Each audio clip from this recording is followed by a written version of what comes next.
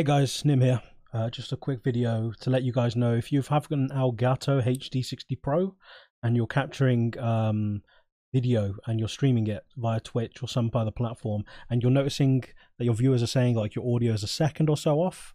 Well, one of the quick fixes I've found to do this, to fix this problem, is to actually come here to the audio section and change the sample rate to 48 kilohertz. The reason being is if you have a look at your sound devices, what you'll find is a lot of these are using 48 kilohertz. So in order to keep everything synced up, you'll want to use the same rate in essence. Once you do that, and you go to your Elgato device here, you'll see that I'm using the Game Capture HD Pro as opposed to the Elgato Game Capture. This is because this is lossless.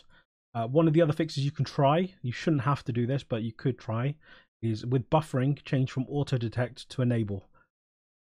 So it again can bring things back into sync, but you shouldn't have to do that. All you should have to do is the audio fix. Anyway, just a quick video to just give you that quick tip. If you've got any other questions or anything like that, give me a shout. This also works for NDI. So if you're using NDI capture, so you're transmitting your video from one PC, say, to your streaming PC, it works for that too.